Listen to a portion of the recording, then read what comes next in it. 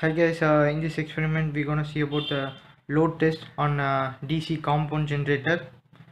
So the circuit diagram is this one. The nameplate details for motor is shown here, and for generator is shown here. Okay, before moving to the procedure, the precautions we should take is that the fuse is selected in such a way that it has 120% of the rated current of DC shunt motor. The field rheostat of the motor should be kept at maximum resistance position at the time of starting, and the field rheostat of generator should be kept at a minimum resistance position at starting. The DPSC switch 2 should be kept open during build-up of voltage across the generator armature. So the procedure for this experiment will be the DPSC switch 1 is closed and the motor is started using the 3-point starter. The field rheostat of the motor is adjusted to get the rated speed of the motor. The field rheostat of the generator is adjusted to get the rated voltage in that voltmeter. The DPSG switch 2 is closed. Then the rheostatic load is applied. The same procedure is repeated up to the rated current is obtained.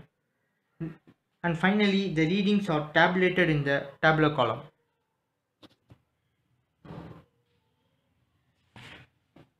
Okay, for a differentially compound test, I have taken a field current, load voltage, load current, and then IA is equal to IL plus IF and EG, and finally the generated back EMF will be EG is equal to VL plus I into RA plus RSC.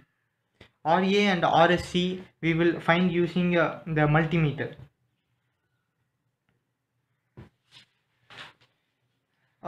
We have completed the differentially compound, and for cumulative compound test the circuit diagram is this one and the procedure will be same. So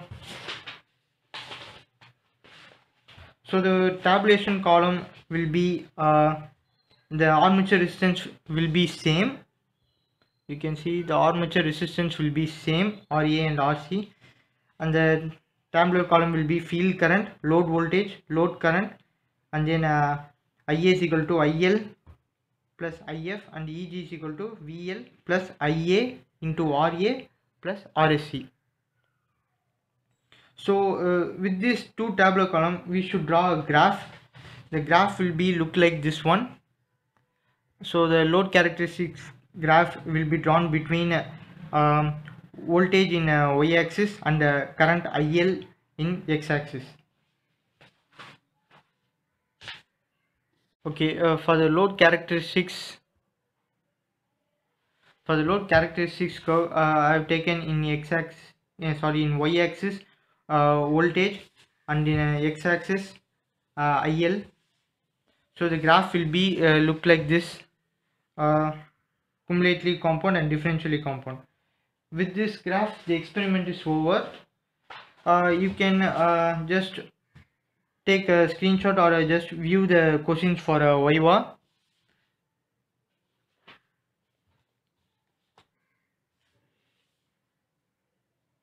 Thanks for watching this video.